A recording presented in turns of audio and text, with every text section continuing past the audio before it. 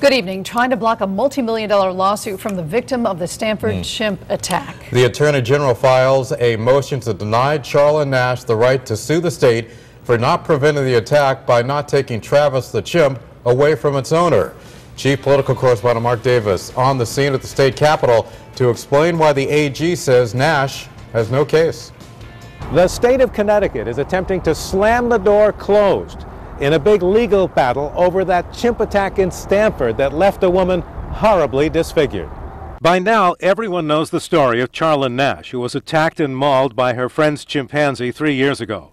She has undergone millions in surgery and therapy and is now attempting to sue the state for $150 million. The Attorney General has just filed a motion to dismiss the lawsuit with the State Claims Commissioner. If Mrs. Nash's theory of liability were spread across the board, the state would be quickly bankrupt. Part of her case is based on a memo written by a DEP official just months before the attack, saying that Travis the chimp was an accident waiting to happen.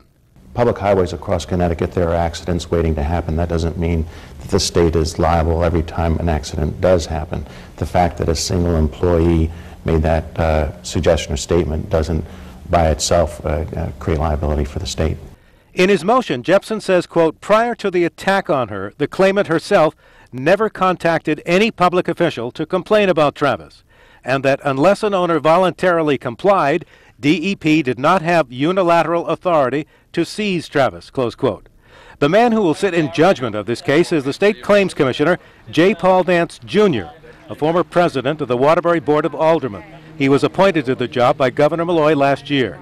He is the son of the well-known state police spokesman, J. Paul Vance, Sr.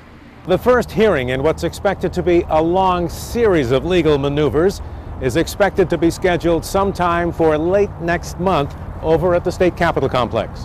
In Hartford, Mark Davis, News 8.